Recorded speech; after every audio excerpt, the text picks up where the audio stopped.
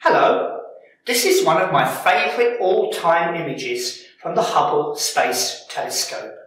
It shows a beautiful spiral galaxy known as the Whirlpool and a small companion galaxy known simply by its catalogue number of NGC 5194. These galaxies are located in the constellation of Canis Venatici, the hunting dogs. It's a rather obscure pattern. The galaxies are just quite near the N star in the handle of the Plough or Big Dipper. And in the spring, when the Plough or Big Dipper is virtually overhead in the late evening, this particular object and the constellation of Canis Venatici are very high in the sky. Now, the object was first noted as a faint fuzzy patch in 1773 by a French astronomer by the name of Charles Messier. Now, Messier was a comet hunter. Comets, by their nature, are fuzzy objects, and he compiled a catalogue of over 100 fuzzy objects that he didn't want to confuse with comets.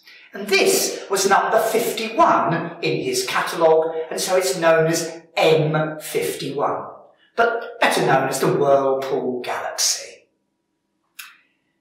At that time, in the 18th century, and even in the middle of the 19th century, telescopes would only show objects like this as fuzzy blobs, and they were known simply as nebulae, the word nebula being Latin for cloud, because they looked a bit like fuzzy clouds in the sky. But nobody knew really what they were.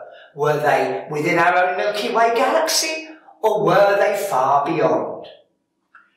Our understanding of these objects received a major boost in 1845. Now, at that time, the largest telescope in the world was in the grounds of Birr Castle in County Offaly in Ireland. And the telescope was the brainchild of the great engineer, the 3rd Earl of Rosse. And this telescope, with its specular metal mirror 72 inches across, when the mirror was finely polished, could reveal objects as they'd never been seen before.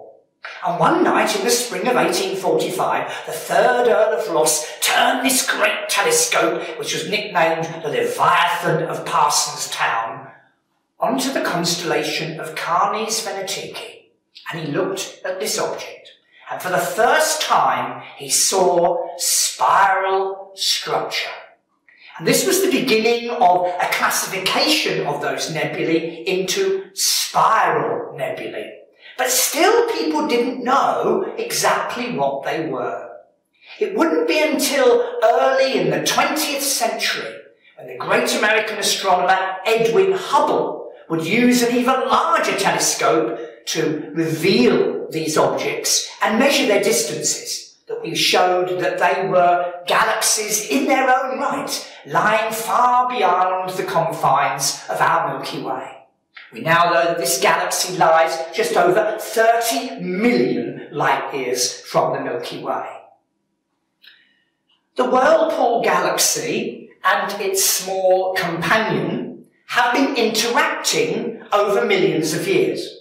Computer simulations have shown that it is quite likely that this small dwarf irregular galaxy has passed several times through its larger neighbour, and in fact at the moment probably lies slightly back from the plane of the main galaxy.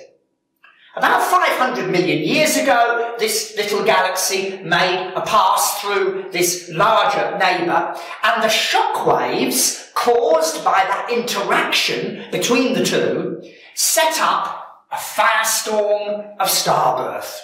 The shock waves compressed the gas in the spiral arms, and all of these pink blobs that you can see along the spiral arms are stellar nurseries, great clouds of gas and dust where new stars and probably new planets are being born right now. The Whirlpool Galaxy is a really magnificent object of a spiral galaxy with lots of starbirth going on and its small companion. And in a way, the 3rd Earl of Rosse not only was the first person to see spiral structure in another galaxy, He was the first person to observe an interacting pair of galaxies, which is exactly what they are.